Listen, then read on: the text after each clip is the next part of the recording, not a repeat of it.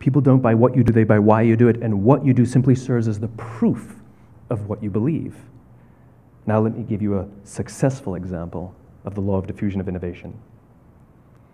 In the summer of 1963, 250,000 people showed up on the Mall in Washington to hear Dr. King speak.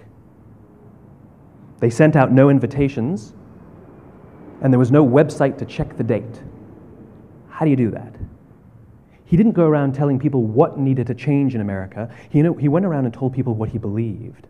I believe, I believe, I believe, he told people.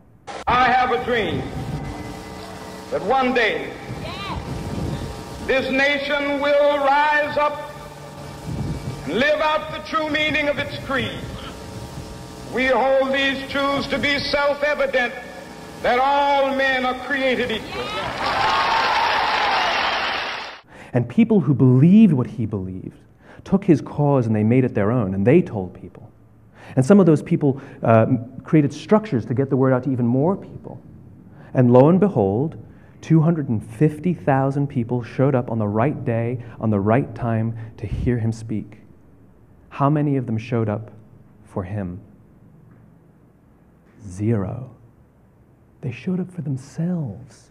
It's what they believed about America that got them to travel on a bus for 8 hours to stand in the sun in Washington in the middle of August. It's what they believed. And it wasn't about black versus white. 25% of the audience was white. We followed not for him, but for ourselves. And by the way, he gave the I have a dream speech, not the I have a plan speech.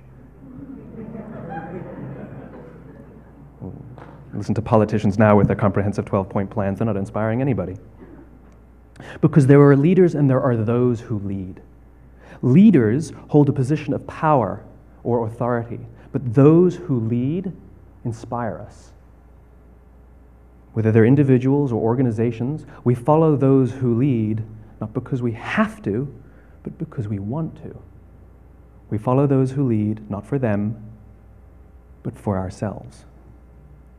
And it's those who start with why that have the ability to inspire those around them or find others who inspire them.